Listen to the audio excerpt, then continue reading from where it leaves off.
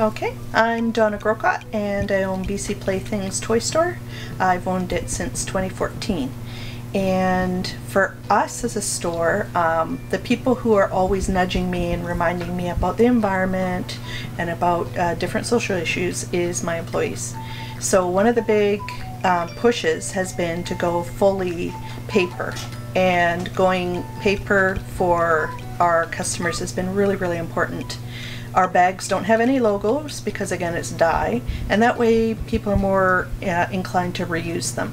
So we like that. And one thing that we do at BC Playthings is I'm actually trying to go for the suppliers, the manufacturers that use as little plastic as possible. And one of them is PlanToys. PlanToys is one of my favorites.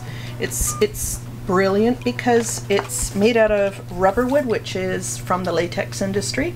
It would have been just burned, but this particular man has figured out how to have a constant supply, which he does have in Thailand, and he basically uses this wonderful wood in a completely wonderful manufacturing situation in Thailand. He even uses the sawdust. He vacuums it up and uses it to make other toys, which is wonderful.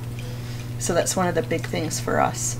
Also, he's socially aware. And for us, how we got socially aware is we were fishing up in northern Vancouver Island when we were looking down, and a meter down was a plastic bag that went by in the most pristine spot of BC.